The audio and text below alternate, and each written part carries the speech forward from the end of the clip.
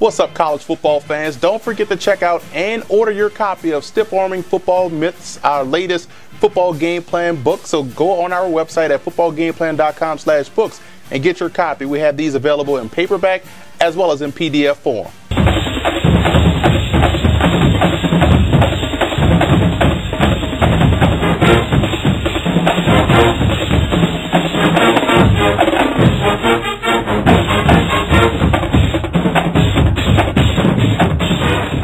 Welcome to footballgameplan.com, where football makes sense. I'm Emery Hunt, the czar of the playbook.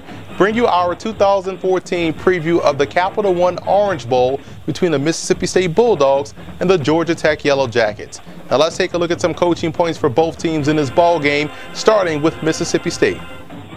For Mississippi State in this ball game, they have to win in the box. That's tackle to tackle. If they can win in the box on offense and on defense, it bodes well for these guys having some success, because on offense, you want to lean on that Tech interior, and on defense, you have to blow up the option inside out. And if they can win in the box, they can win the game. And they can't get cute offensively. Do what you do well, which is running the football, operating off play action. Don't try to get overly creative in this bowl game versus Georgia Tech, because you don't want to lose possessions to a football team like the Yellow Jackets. And points add up. When you're able to get into the red zone, don't try to go for fourth downs, try to get touchdowns. Points will add up, because you're going to force Georgia Tech to score every time they have the football. That's why I say it doesn't matter if it's 7 or 3, you have to put points up on the board when you're facing an option team like the Yellow Jackets. And for Georgia Tech in this ball game, they're going to have to win on the outside. I'm talking about their cornerbacks versus the big physical wide receivers of Mississippi State. If they can win those one-on-one matchups, win above the rim, it bodes well for their chances to knock off the Bulldogs. And they have to tie up loose ends. When you look at what happened in the ACC championship game versus Florida State, they had a lot of penalties, a lot of false starts, a lot of turnovers. Those things, in my opinion, can't happen. That's not normal for a Georgia Tech football team. They have to make sure they tie up those loose ends versus Mississippi State. And against that Bulldogs offense, I will go with more cover 2 and cover 4 and try to force a guy like Dak Prescott to throw into tight windows, throw through coverage in order to have success. I think if they stay in cover 2 and cover 4 and get a little bit aggressive within their front 7, they can have a lot of success versus Mississippi State. The biggest X factor for the Bulldogs in this ball game will be the play of their safeties. When you're facing an option football team, your alley defense has to excel. That's your strong safety, Jay Hughes. That's your free safety, Deontay Evans. Even the corners have to excel in space. And if they can play well in the secondary versus the run, they can have a lot of success versus this option attack of Georgia Tech. And for Georgia Tech, it's about, can they stop the run? They're facing a football team in Mississippi State that's similar in concepts and what they're trying to do offensively with the running game. And that's what caused them to lose that football game versus Florida State. They couldn't stop the run in the second half. If they can do a better job in that capacity versus Mississippi State, they'll win this ball game easily. Now here's some 2015 draft prospects you want to keep an eye on in this ball game. And for Mississippi State, you look at Preston Smith. You're going to learn a lot about his technique versus Georgia Tech, because you have to be technically sound when you play an option team. And for Georgia Tech, you look at Quashawn Neely, the linebacker. We're going to learn a lot about his athleticism in space versus the running game of Mississippi State.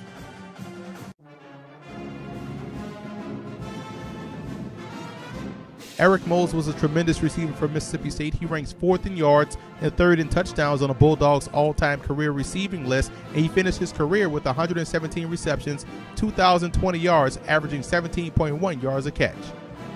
Eddie McAshan was the first African-American football player to start for Georgia Tech, and he was also the first African-American to start at quarterback for a major southeastern university. And he finished his Tech career with 4,262 yards of total offense, 35 total touchdowns, and Georgia Tech went 20-12-1 during his time as the Yellow Jackets starting quarterback.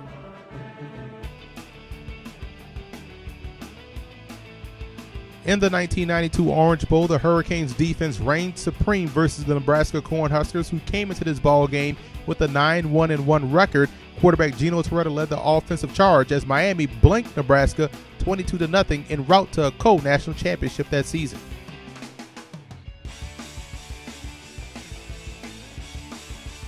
It was a defensive battle in the 1981 Hall of Fame Bowl as the Mississippi State Bulldogs took on the Kansas Jayhawks, and led by the dominating effort from Bulldog College Football Hall of Fame defensive lineman Glenn Collins, Mississippi State was able to keep Kansas scoreless, winning 10-0.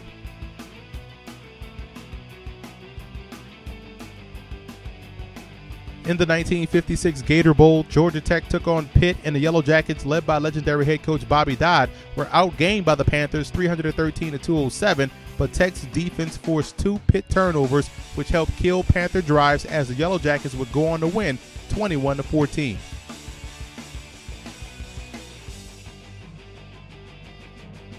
I like Mississippi State in this ball game, and although essentially these two teams play the same type of game conceptually, you're talking about ball control offenses that make timely plays on the defensive side, but I think the biggest X factor in this game will be the passing game of Mississippi State and quarterback Dak Prescott being able to find those one-on-one opportunities on the outside with those big physical wide receivers. So I see Mississippi State knocking off Georgia Tech in a very close Orange Bowl.